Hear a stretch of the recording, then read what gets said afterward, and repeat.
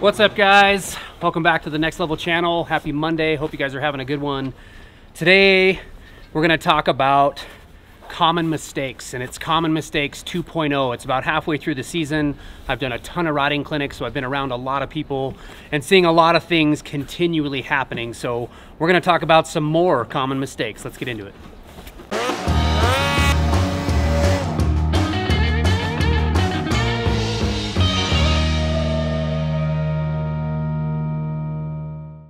All right, everybody, so a year ago Common Mistakes video, maybe it's even been two. Clark, was it last season or the season before that we did that? It was a while ago.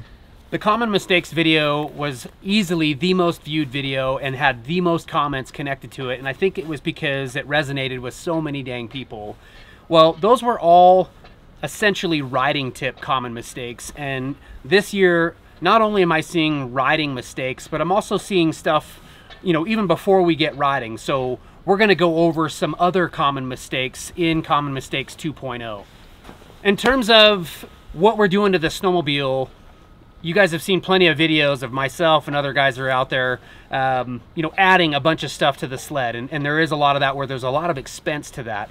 Some of the common mistakes that I'm seeing, there's no expense to any of it. And what's funny is that without doing these things and remedying these common mistakes, they could end up costing you a lot of money. Awesome. So one mistake, we're going to just start this off with a mistake that I see that is free and is just easily something that if I have the right tools and I kind of know what I'm doing, we can set the sled up so that it's going to work better for me. And the first part of that is handlebars. I see all too often people riding the sled with their throttle way up in the air or way too low, or maybe even worse, it's super loose and it's kind of all over the place.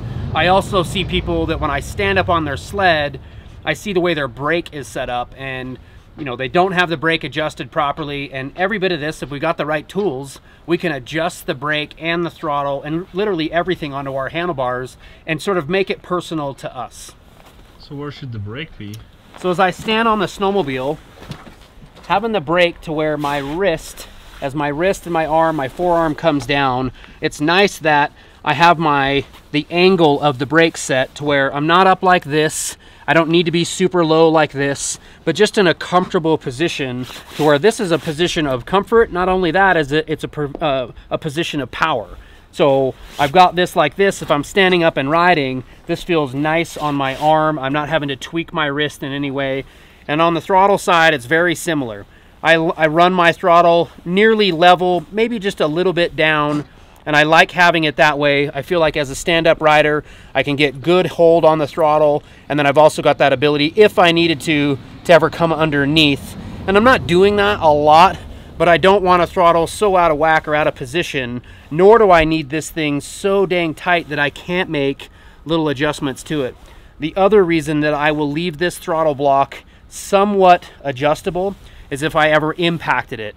If I ever came into it, the likelihood of it, you know, moving versus braking or even going into me is a lot better with it just a slight bit loose right there. And then obviously we've got the tools to adjust that if that becomes a bit too loose or too tight.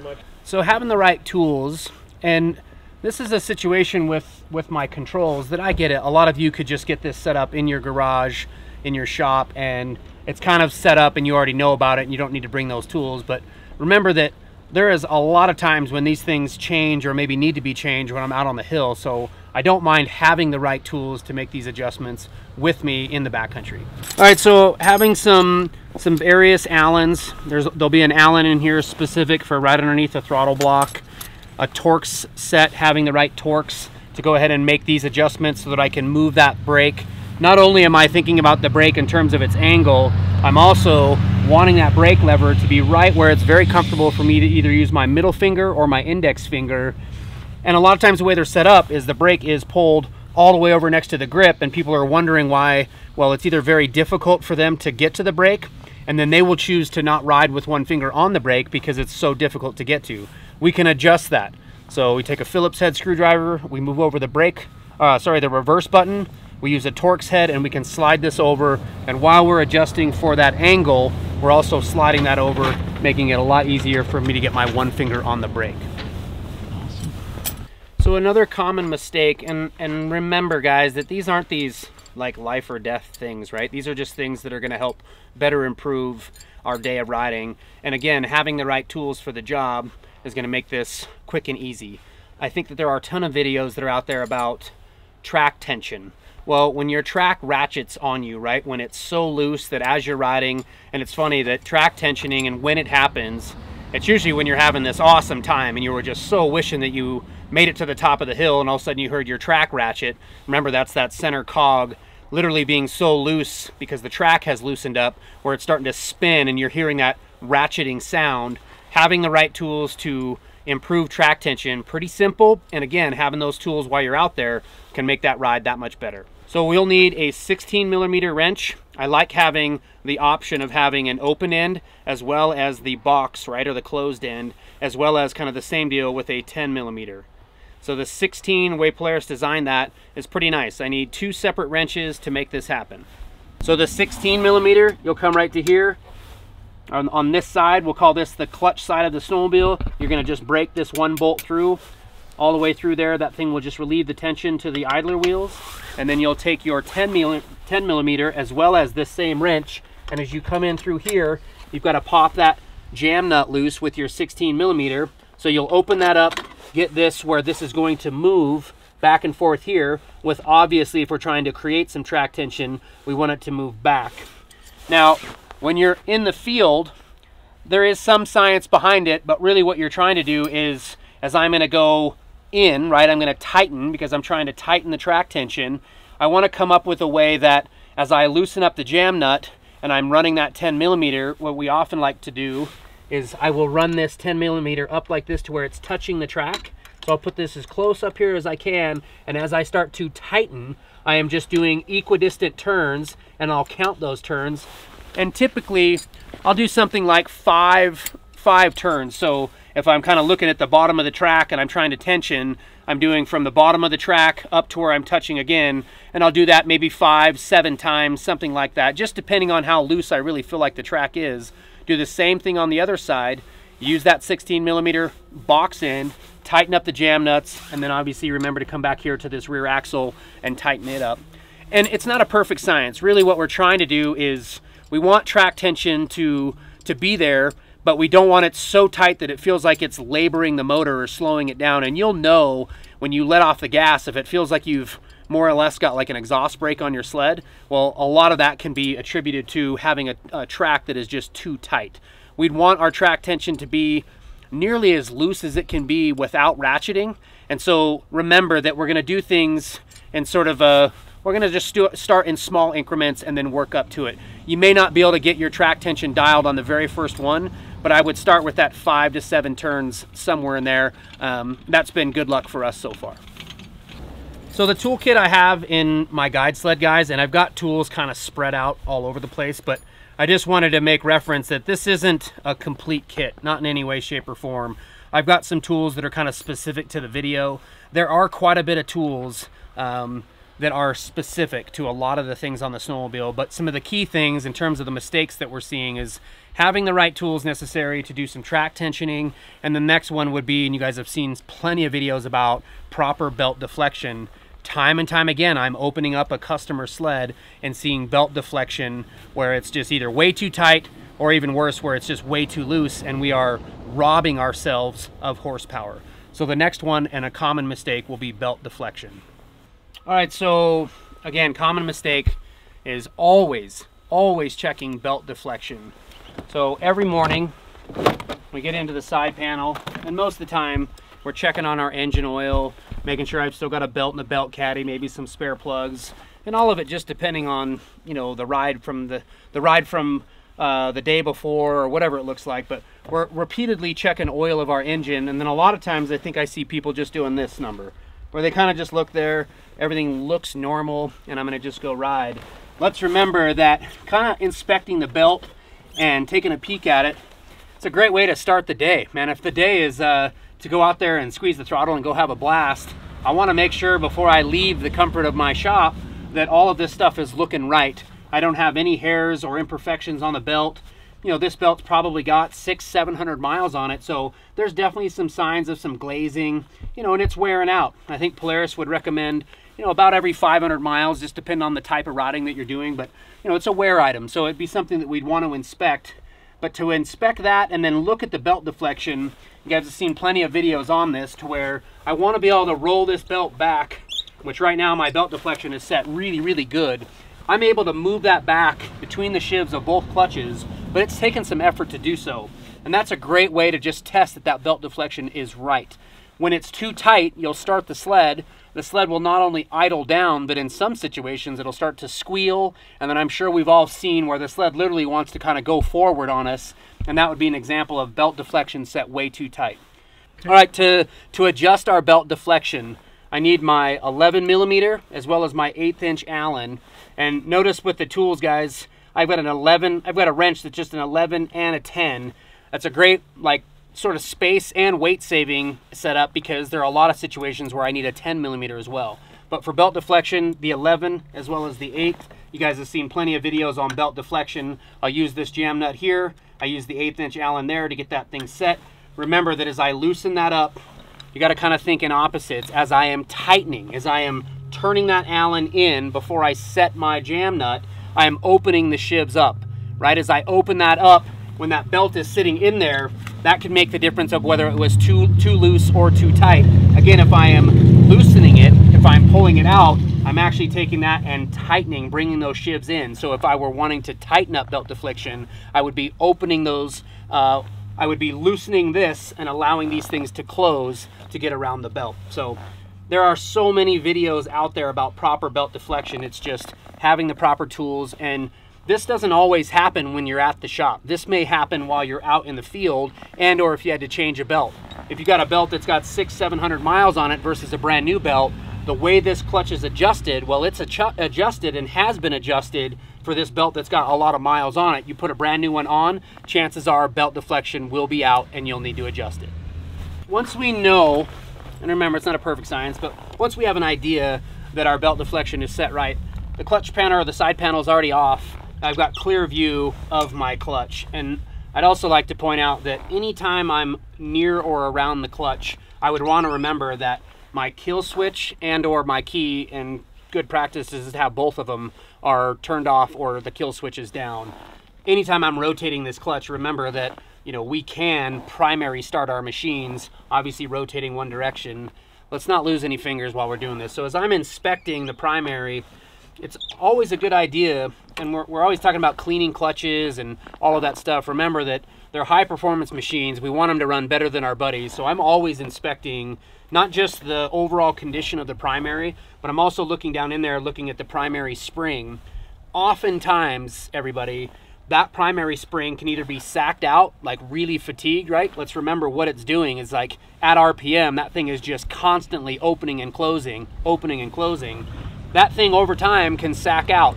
You know, every few hundred miles, that thing's probably gone through a ton of in and out motion like this and can get fatigued.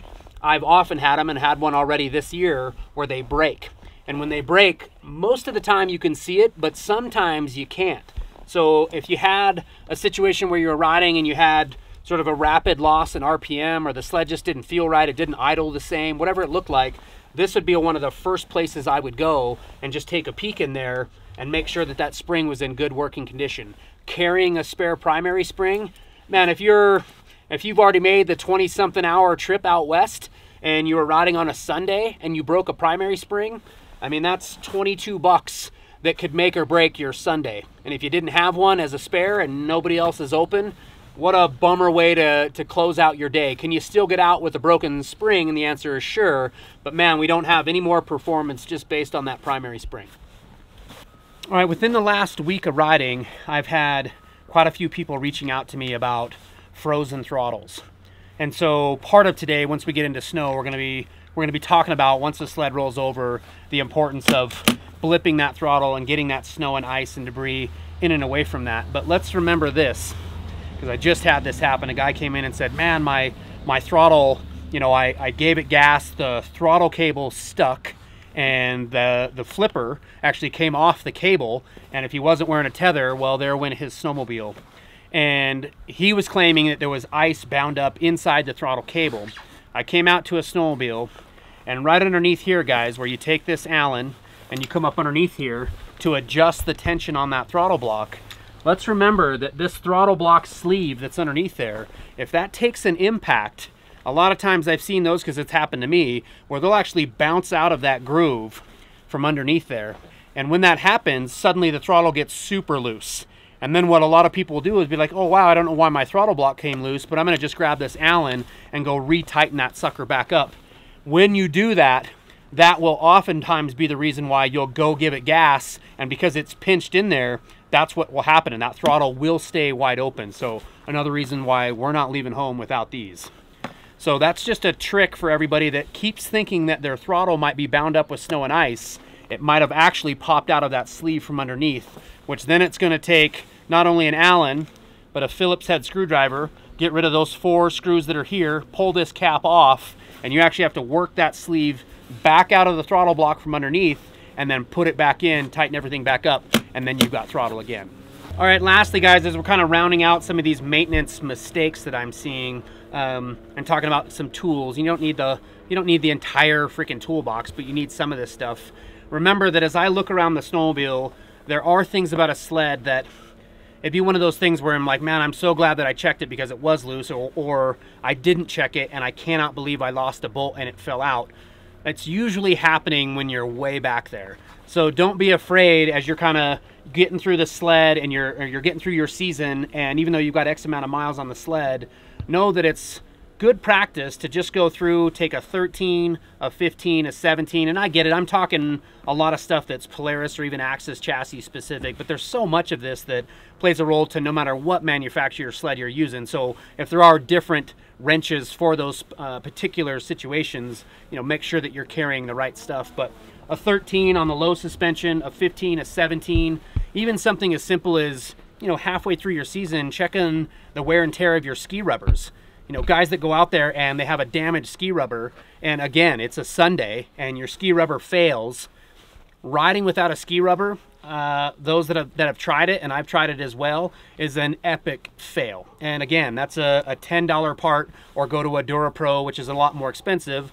Chances are you're not going to see the failures with those, but it happens, right? And so being able to inspect some of that stuff prior to your ride, I mean, those are some mistakes that I continually see happening and was worth talking about.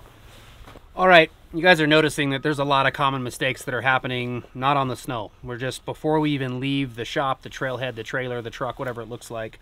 Another common mistake that I see people doing is going out with either no radio, which is a complete mistake as a backcountry rider. You guys know just how quickly our group, especially if we're riding with a large group, can just get scattered. It's like herding cats, especially on a powder day. Everybody just sees the snow, and next thing you know, we're in the trees and nobody knows where anybody is. Having radio communication just to keep the group together, right? Let alone a first aid or an avalanche situation, be such an ideal tool to have. So as we talk about the basic backcountry, you know, the equipment, the stuff that we need a beacon, probe shovel, backpack, and then the radio. So having the radio, making sure that it's charged. You guys have seen the Oxbow stuff that I've been running. The radio itself is super loud. It's very easy to change the channels. Let's remember on the Oxbow channel, or on the Oxbow radio, I need to push and hold the function button, and you'll hear this thing there. That's now padlocked. So as I put this thing up and I get ready to ride, that thing is ready to go, and I'm not going to reach up here as I key the mic and change channels and all of those other things. On the BCAs, still nothing wrong with a BCA radio, but the trick to that is, again, making sure that it's charged. And the other part of that too is, when we forget and we leave these things on, you know, you'll key the mic and hear that beeping and it'll actually show red on the mic. Your battery's not working. Well, a not working radio is just like a not working transceiver or a not working backpack. Do people still go ride? And the answer is yes. Should they? And should they be responsible? And the answer is, well, when it's a POW day, it seems like people just, what we're willing to go out there and risk when we don't have this stuff working properly. Oftentimes I see people with the BCA, because this is now in the backpack or stowed elsewhere, they've got this thing up on their backpack positioned somewhere, and halfway through the day they're hearing everybody just fine, batteries charged, and then suddenly they're not. Let's remember that oftentimes guys they'll either get in between a channel, So they thought that they were on channel A, and now they're kind of stuck here, or even worse, they start switching channels, and you guys will hear that thing beeping. And a good tip is, whatever channel you've set your radio up to with you and your group, go ahead and preset your channel A, your channel B, and your channel C to the exact same channel. That way, if you do decide to switch channels on yourself, you're still connected with your group. Oftentimes I see people, man, I've been calling for you forever, and you look up and you're like, yeah, it's because you're on the wrong channel. So that's a great tip with the BCAs. And with any one of the radios, guys, just making sure that they are fully charged and you're ready for your day riding. All right, so another common mistake is people foregoing the trailhead check and solely relying on a beacon check station. Are beacon check stations good? And the answer is absolutely. I love the fact that there are so many trailheads now that are putting these check stations up. Let's remember, as we go by the check station, transceiver is, as I stow it away, it's sending out a signal. So as I go by there, the check station is just always in search. So it is picking up that I am sending a signal, and it's giving me either I'm not set up properly, that LED X reminding me that something's wrong with my transceiver, or it's not even turned on. So it's giving me that X when everything's working properly. It's giving you that green circle saying, yes, it is picking you up in send. A trailhead check, something uniquely different, and not something that we should miss or forego. You get your group together and we form a wheel. I am the hub, right? The center of the wheel. Everybody to the outside, and since I don't have a group with me, we're just gonna use some open transceivers. These guys have all turned transceivers on, checked battery life. My battery life was 79 today. We're gonna remember that somewhere between that 60 and 70% is we're gonna wanna swap out those batteries. We want great alkaline batteries, full charge. These are life-saving tools, and we don't wanna mess around with with low charge somewhere below that 60 and 70. So each one of these in your group, you'll let everyone know that's on the outside of the wheel to go into search mode. So I'm gonna quickly go around and put these into search. That's in search. Search. Search, and you can go into search as well. Okay, you're in search mode, Steven? Yep. I'm coming towards you, and you are making sure that you're picking me up. And you can see that you are. That making sense? I go around to each person. I can hear those numbers changing. I can see those numbers doing their thing. That one's working. Same thing here. Go ahead and put your transceiver back in send. There you go. I'm gonna do the same with all of these guys. Just like this. Just like that. Just like that. So I would ask your group in this trailhead check, everybody go back into send and stow them. So just like they're going riding. Now I'm the only one left with the transceiver out. We've already shown to everybody in the riding group that they can pick me up and send. Now I go to search, verbal confirmation that I'm in search. Guys, I'm in search. Now I'm picking you up because your transceiver is now inside where you've stowed it. You can see I'm picking you up. I'm doing the same thing all the way around, making sure each one of these guys is now sending a signal properly. There they go. Last one. There it is. So now I've checked my whole group, and now I'll come up to the last person in the group. I'm gonna go back into send, making sure that that's now sending a signal, and go ahead and stow my transceiver. We do that, and we do it in that sequence to reduce the variables. You can tell that if we did it the other way, all of a sudden now the 3 or 4 people that are in my group could have very easily put their transceiver away and had something change as they put it away. Now everybody can be confident that we have both checked our transceivers in send as well as in search. Then I go by the beacon check station. I should be getting the green 0. If something has changed between now and that time, it's one more reason that we would check it. But a common mistake I see people doing is failing or foregoing the trailhead check.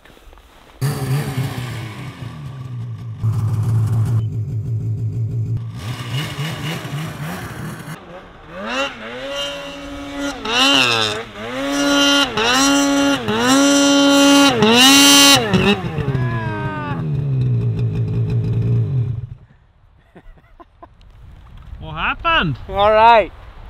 The next common mistake, been happening so much, especially in the last few weeks. We've had a ton of good snow, a lot of deep snow.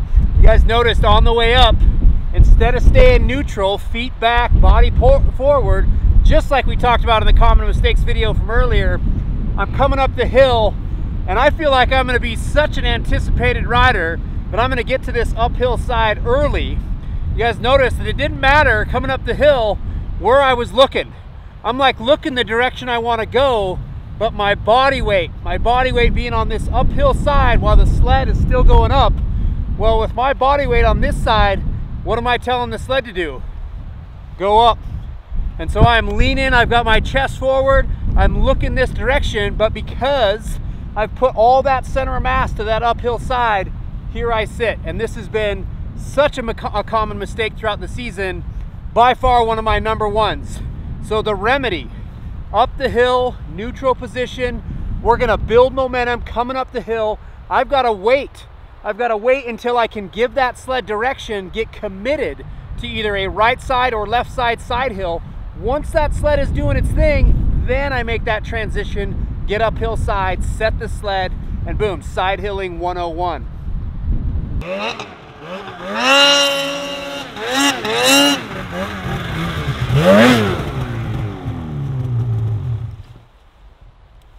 Yeah.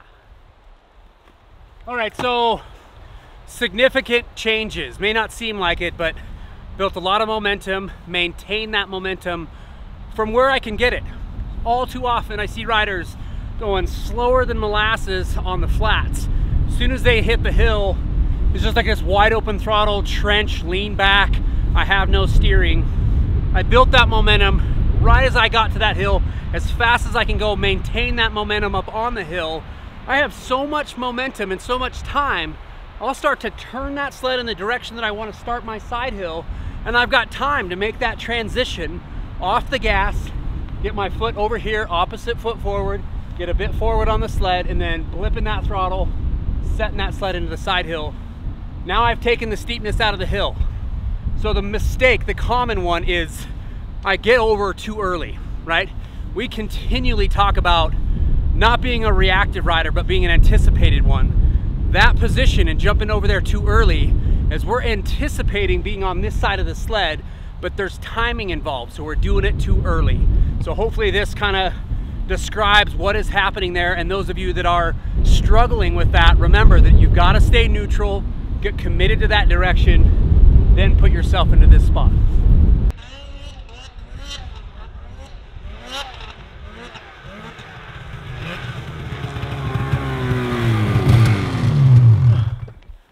Woo! Oh. You guys see what I'm doing? Common mistake, here it is again. We did a video that got so many dang views about how to keep our goggles fog free. Well, this is not the answer. How many people, this is your decision. You're just breathing your warm air right into the lens, getting that foam wet, and then sooner or later, our goggles are jacked up, right? Especially on those days, well, when goggles are a necessity. Let's remember that when I'm finished, I'll either leave my goggles on my helmet, take my helmet off, or just straight up take the goggles off and then make sure that you place them so that your lens is up and you're trying your best to not get any of that snow and wetness onto the foam. So it brings up another common mistake that I can tell is happening a lot as well, and that is riding too warm. So we're wondering why our goggles keep fogging, and with the introduction of like the heated goggle and some of those things, that's helping a lot. But the idea of wearing a neck sock or a buff, a full-blown head sock, I see people taking all this stuff off, their head is just sweating and they kind of seem miserable. Remember that the reason why we're wearing uninsulated outerwear is so that we can layer. And so right now I can already tell that I can get rid of one of my shells on the inside here, and you guys will see that I'm wearing this puffy jacket here, having the ability to take this thing off, shed this layer, and go ahead and go into the tunnel bag or someplace waterproof, knowing that, boy, this thing later on, either for the cold trail ride home or in the event I've got to stay overnight, or heck, even just be out here for a while. Temperatures change, right? You don't like the weather? Wait 3 minutes in a mountain town. It's always changing. So having the layering is smart. The ability to take it off and keep that temperature where you're nearly running cold. Head cold, a little bit of that cold around us. That's going to keep that temperature regulated, especially when I'm working hard, keeping those goggles fog free. And overall, you're just feeling better. You're not sweating. And then later, right, when you don't have all that sweat around you, that's going to help you stay warm on your trip out. All right. Well, once again, guys, big thanks. Hope you liked the video. We're getting dang close to 40,000 subscribers. So if you haven't subscribed to the channel, please do so. You guys, that just really shows us that support, and it allows us to get out here and build future videos. Hope you guys like this one. The common mistakes for us, we see it all the time. There's definitely a lot more than what I've even showed you today, but hopefully this is kind of a run through and it hits home with a lot of you of just things that I see that are happening both on and off the snow. You guys remember, checking out your sled, making sure that the quality of your day, the ride, can be just about these few maintenance items that we're seeing. Protect ourselves, wearing a tether, radio, doing that transceiver check, making sure that your group is connected that way. And then obviously the riding techniques part of it. Just go out there with the idea that it's about quality and not about quantity, right? We can continue to just go out onto a snowmobile and do these things over and over and over and doing them incorrectly, and all we're doing is stacking bad muscle memory. So come out here, utilize these videos, start doing it right, leave those questions and comments, and we'll see you next time.